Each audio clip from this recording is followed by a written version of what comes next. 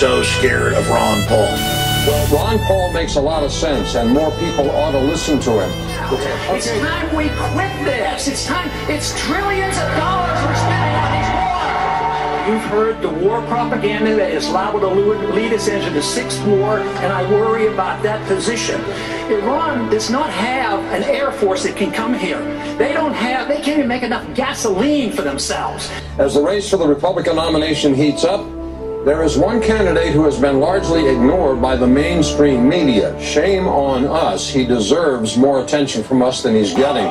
We're in absolute panic mode because they've looked at the numbers and they know Ron Paul is the real front runner in the 2012 election. We have a top tier. It is Mitt Romney, Rick Perry, and Michelle Bachmann. We have a new top tier, and it's Perry, Mitt Romney, and Bachmann. There's now a top tier in this race, at least for now, of Romney, Perry, and Bachmann. I think that's fair to say.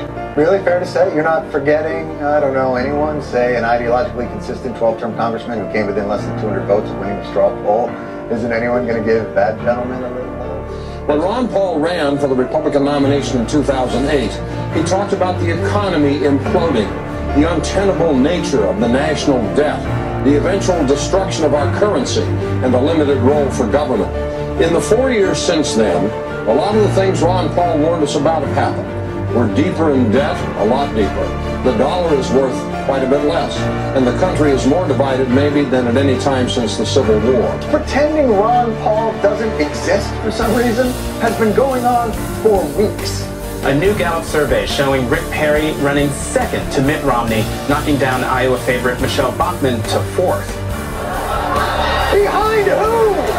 The media does remember Ron Paul. It's only to reassure themselves how there's no need to remember Ron Paul. Right now, live, right next to the bus behind us, Ron Paul is speaking. And guess what, Paul? If you get video of Sarah Palin or get a soundbite from her, bring that back to us. You can hold the Ron Paul stuff. If ever a presidential hopeful embodies the notion of personal freedom and fidelity to the Constitution, it would be Texas Republican Congressman Ron Paul.